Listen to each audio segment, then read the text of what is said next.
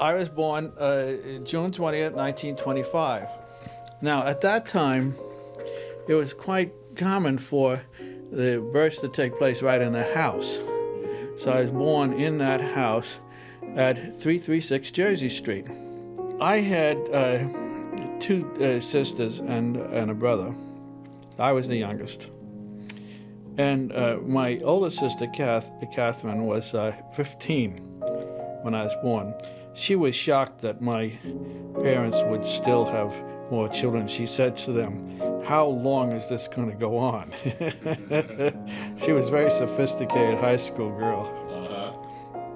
My other sister, who was about 3 years younger than Catherine, was Emma, named for my mother. And I was always very close to her. So we lived in an apartment. It was really like a flat above the plumbing shop. My father's plumbing shop was on the ground floor, and then we had our apartment, and we rented out an apartment on the top floor. My brother Emil, who everyone called Sonny because he was named after my father, Emil, why, he developed polio. And there was a whole epidemic of that. At that time, we called it infantile paralysis. And he was severely ill, and he was about 7 years older than I. He was ill to the point that they had to carry him around on a board. So this was devastating to the family. And I think it affected me quite a bit. Well, it affected me all the way through my developing years, partly because there was so much pathos in the family, with this kid being from a healthy kid almost being wiped out, you know. And I think I was a terrible, difficult child. They called me Frank the Crank because I cried so much. And when Sonny died recently, I wrote a letter to his daughters talking about that and how we'd go down to the Saturday matinee at the Star Theater at the bottom of Jersey Street, and they knew him there, and they would take his wagon and put it in the ticket booth that no one would take it, and it was a matter of coasting down the hill on the wagon and then pulling the wagon up. So I was that's the way I got around. And we went all over, and since he was 7 years older than I, why, he more or less determined where we were going. We'd go to the Five and Dime. In those days, why, you'd travel some miles in this wagon, you know. I went to PS 17. The classes there, that was in the midst of the Depression. Now, see, I was born in 25, so I was going there in the 30s. And now we have welfare, but then there was called relief. And many of the kids, especially most of the Italian kids, were on relief. So that meant that the government supplied them with shoes, and they had school lunches and things like that.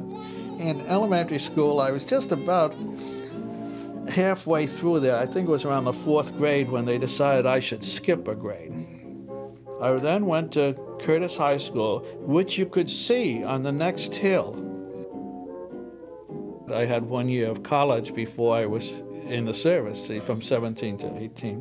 One time I went to a show, I guess it was at the Roxy, and they said, "We have America's youngest trumpet virtuoso," and this young fellow came out in his teenage years, and he played a trumpet solo.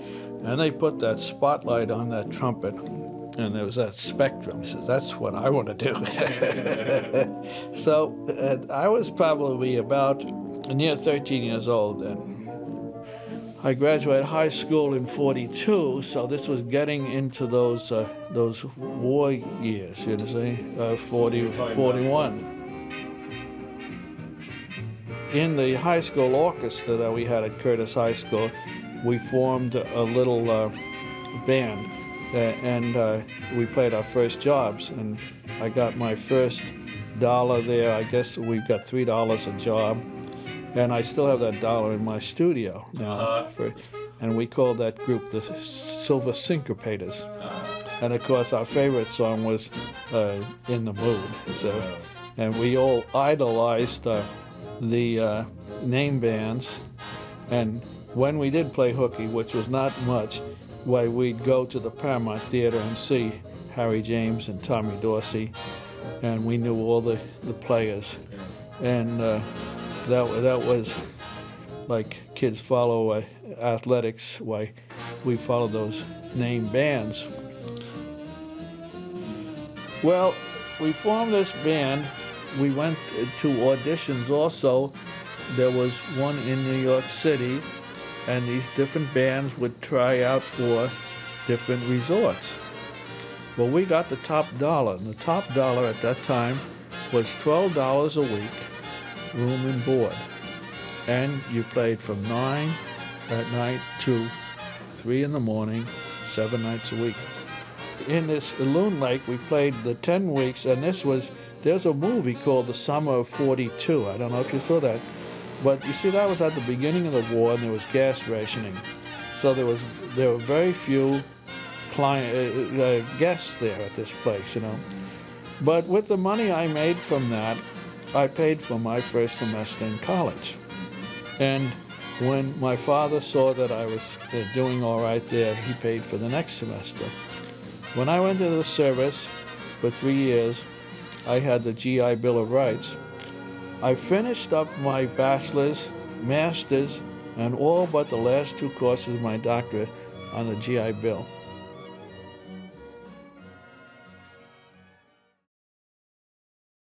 We got into this training camp, and incidentally, years later I went back there, and there was no sign of that base at all. It became a community college after the war, and then became a park. We had this leave, and that was the only leave I ever had in the Navy. I was there almost 3 years. It's the only time I ever got home. Mm-hmm. Well, when I got home, Father said, any place you want to go, we're going to go, the whole family go. So we went up to New York City, and we had dinner at a place where they had the 3 Sons. You might remember Twilight Time. There was a big record with organ and accordion.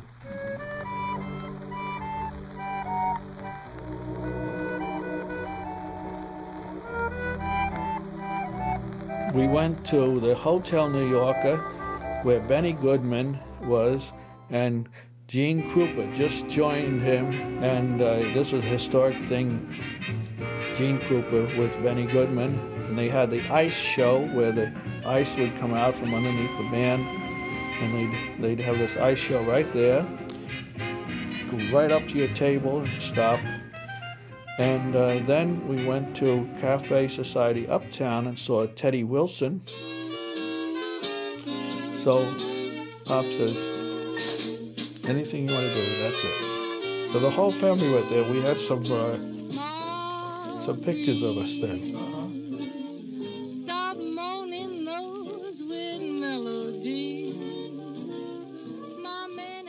One leave, that boot leave, I came back to Sampson to be sent to pharmacist mate school. I had said, I want to go into music. And they said, well, you have to sign up for 6 years. And I said, if you made me the Admiral of the Fleet, I wouldn't sign up for 6 years. Eventually, my draft came up to go to the Hospital Corps School. All right, the Hospital Corps School was in Portsmouth, Virginia, which is near Norfolk. The class was around 500. And they said, now if you get a certain grade, the top people will get their choice of locations. So I studied very, very conscientiously. At night, I'd get up and go to the head and study then. They gave us a test on the skeletal system, and I got something like 97 or 100 on it. The teacher put a big red line right down the page with a question mark. Figured I cheated. So I went to the lieutenant commander to complain, got no place, you know. This was about a 6 weeks course. I aced everything, and out of the 500 people, I was tied for second place. They said, you get third class rate now. See, I had been an apprentice seaman, so I guess after you get boot camp, you get second class seaman, you get another stripe on here. And then for your first stripe here, you become third class pharmacist mate. So I got a rate increase and I got a rate. But they said, we can't give you a choice of location because everybody wants to go to New York and others are complaining. So they sent me to Oklahoma. This was in Norman where the university was. You could go to the interurban, which was like a train station, and take this like a shuttle bus into Oklahoma City, about 15 miles away. My sister Kay, she came out to see me. So that's, I saw her, and then later on, my mother came out to California to see me before I shipped out. By this time, I had a friend named Bob Shadell from Wisconsin. He's a farm boy. Well, we were just kids. We were like 18 and a half or so, and we'd get some beer, just enough to get a buzz on, and go to the roller skating rink and meet these girls. So each of us got a girl. I got a girl, Edith McCraw, and I think she was 16 years old. See, I was about 18 and a half. And you got past your shyness if you had a few beers first, you know. So I was at Norman probably about 3 months or something like that, and we went out together quite a bit. And the family, she lived with her grandparents. I never knew why, but they liked me, and when we'd go out, why, if I had a weekend pass, why, they'd have my bed in the living room all made up, and we'd go to church. They had like a gospel church and all that, you know, and then we'd have a picnic, and they made cornbread and fried chicken and all that. So it was nice, and I kept writing to her during the whole war in Oklahoma. I went to the university and I said, I'd like to practice my trumpet. So they arranged, like with the USO, that I could practice, and years later I came back to that same place where I used to practice. I went to the hock shop and I bought a hock shop trumpet, which I kept with me for those 3 years. That's the only instrument, because my good trumpet, of course, I left at home. So we were drafted to the Camp Pendleton, Marine Infantry. When I was in Camp Pendleton, and when I was there, I went to the Palladium, the famous dance palace, and I can remember sitting on the edge of the stage while Woody Herman was broadcasting coast to coast. You know, I was just, maybe 10 feet from him. Right before Christmas, we shipped out, and that's when I was assigned to this battalion, which was the 3rd Battalion, 7th Marines, 1st Division.